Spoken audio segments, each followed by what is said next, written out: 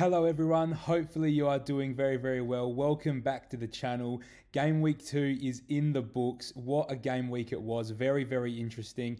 Hopefully you've had a very, very good game week 2 and those rankings are starting to move up in the right direction. As you can see, it was a very, very solid weekend for me here. 59 points. Game week rank of 979,000. Very, very happy with that. The one transfer we made was Marcus Rashford out for Brian and Bomo, and that absolutely rocketed me up the rankings. Very, very lucky to get him in. Very, very happy being at 718,000, but you can see there's still a bit of improvement in the team required. So Matt Turner came in and very unlucky not to get a clean sheet. With Chilwell, again, freak result there against West Ham. Estupinan continues to prove to be probably one of the best premium defenders we can get at the moment, although with no clean sheets is looking fantastic. Gabriel, we're going to talk about him in a minute. Then Mbumo and Matoma, just absolutely legends. Captaining Salah paid off big time this week. Saka, we can talk about him and his penalties.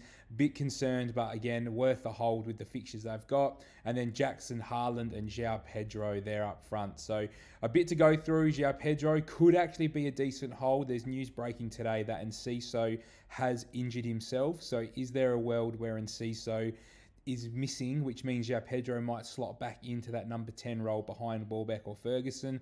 Hopefully we'll find out. Today, what we're going to talk about is my game week 3 team and what I'm looking at doing long-term with my watch list as well. So the main discussion points for me today is getting rid of Gabriel, and that's the transfer that I'm set on. So the first replacement that I'm thinking of is bringing in Josko Vardiol.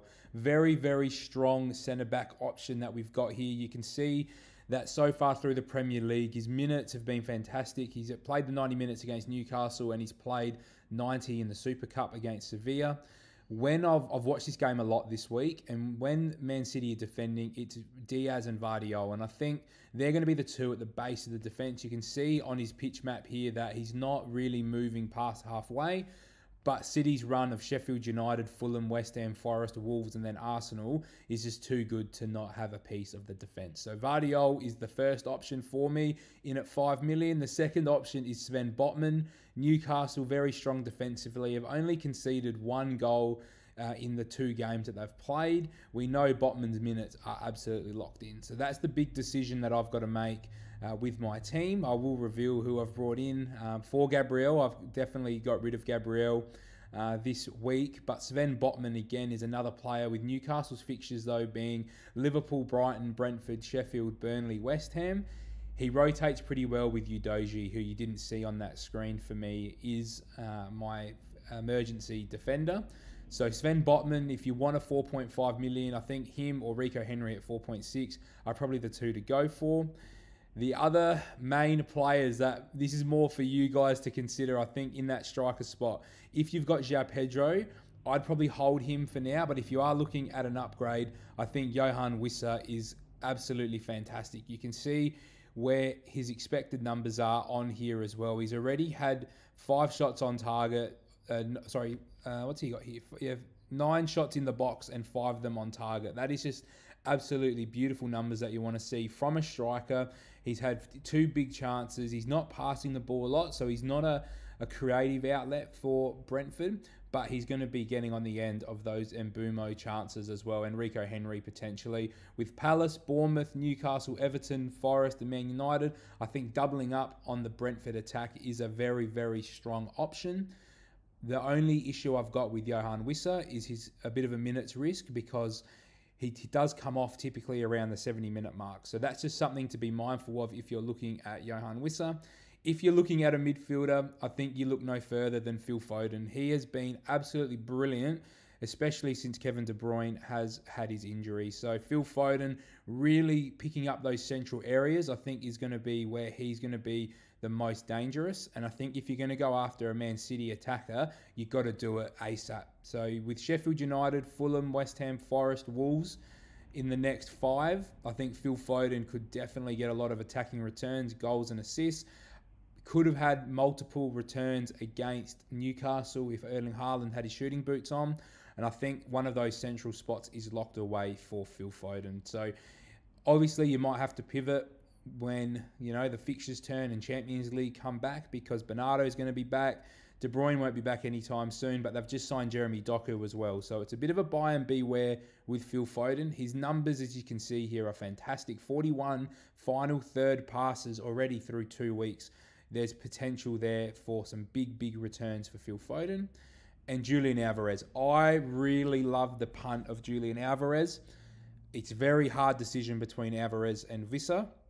I think Alvarez is probably more a minutes risk than Wissa is, but I think with Alvarez you could potentially get some absolutely massive returns against Sheffield United, Fulham, West Ham, Forest and Wolves. So similar to Phil Foden, there's rotation risk there, but I think this is going to be the season of Alvarez. I think it's time for him to really be that second striker behind Haaland.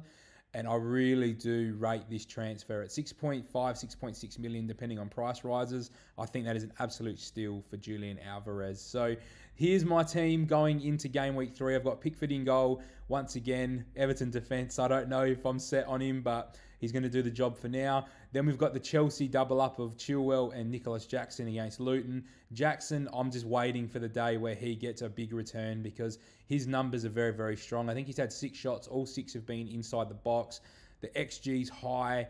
All the data is showing that Nicholas Jackson will get returns. Again, we've had discussions around this with Darwin Núñez last season, but I just think there's going to be enough opportunities over the next sort of 3 weeks that Chelsea have that Jackson has to return. Otherwise, then I'll start looking at downgrading him to probably Julian Alvarez.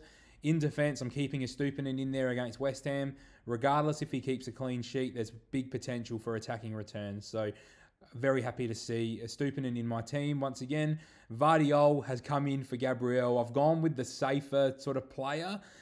Again, minutes risk potential, but I just think Vardiol, they've spent that much money on him. He's a very strong centre-back. I just think there's no world where Man City don't play without him. Udogie comes in to get his first minutes for me this season. Very impressed with what I've seen from Destiny Udogie and a very big target for your teams if you need a 4.5 defender. And Bumo, just want to see, what he can do again against Crystal Palace. Bit more of a stronger defence than what he's played the last couple games as well. But they've shown that they can concede goals. And Bumo has just been absolutely fantastic in front of goal. He's missed one big chance, but he's on the pitch. He's on penalties, just locked and loaded, ready to go. He's getting another price rise, I think, too. So he might be at 6.8 by the time game week 3 starts. Matoma, very happy with the return I got from Matoma. Just going to ride him, I think, because he's a player that can return against anybody. Salah is going to hang around. I don't know what I'm going to do with Mo Salah. I'm 50-50 at the moment between looking to sell him in a couple game weeks or to hold him because I don't know what I'd do with those funds, but I'll probably talk to you about Mo Salah a little bit in the future. Saka just holds because it's Saka. Whether he actually does keep penalties or not, we don't know, but Fulham at home, very good fixture. Bukayo Saka is much better at home than he is away from home as well. So hopefully he can get some returns. And then we go Jackson, Haaland. Don't need to talk too much about them up front. And João Pedro at this moment sits on the bench for me. Big call to put him on the bench. I like all the fixtures of my whole starting 11 at the moment. So it's hard for me to bench anybody with those fixtures. There is a world where João Pedro might actually come in for Udogie, but it's a big risk to play João Pedro. I want to see with Enciso out if Pedro starts, and then I'll be a bit more comfortable with Pedro starting. So hopefully you've got a little bit out of that episode, guys, as well. Hopefully you're enjoying following along with my side and how we're doing. I'm very excited to keep showing you guys on where we're at. Make sure you get in the comments and let me know what your transfer moves are and where your teams are sitting at the moment. Make sure you get over to the FPL show on different podcast platforms, Apple Podcasts, Spotify, because we do have an episode live up at the moment in detail going through some of that more transfer targets, not just for the ones in my team, but I would love to hear what you guys have been doing so far with your teams as well. So all my social links are in the description as well. Make sure you like, comment, and subscribe, and I'll see you guys next week for another review and preview of FPL Game Week 4.